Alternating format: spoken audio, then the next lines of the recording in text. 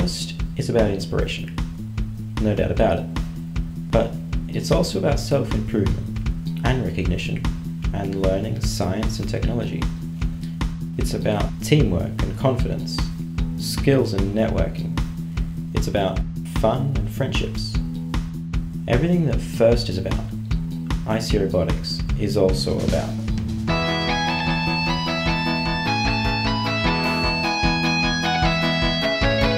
Being a part of IC has meant that I've been able to learn things like website development and to write a business plan and prepare awards and public speaking, which has just helped me so much as a person as well. Being an IC, first of all, it's taught me basic engineering skills. Before IC, I didn't even know how to utilise a jigsaw.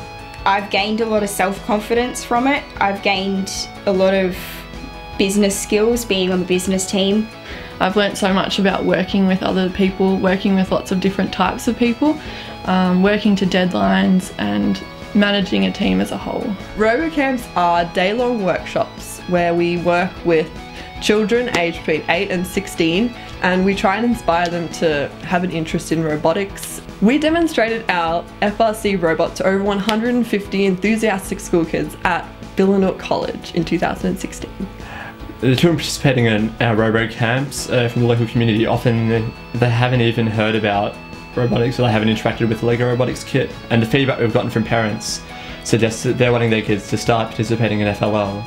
As we all know, FLL leads to FTC, which leads to FRC, which leads to careers in engineering and programming and further STEM fields. To support other FRC teams that are up and coming in Victoria, we want to set up a off-season FRC event in Victoria by 2018. Each year, ICRobotics runs interactive zones at the Stringy Bark Festival, which is a local community festival where 20,000 people come through over the weekend.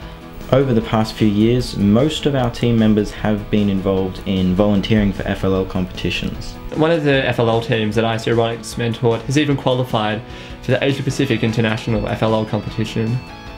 Due to an exhausting grant application process, ICRobotics is now in a position to go to local schools in our area and give them a free Mindstorms kit, and with the intention of sticking with them in the long term and helping them set up their own FLL teams.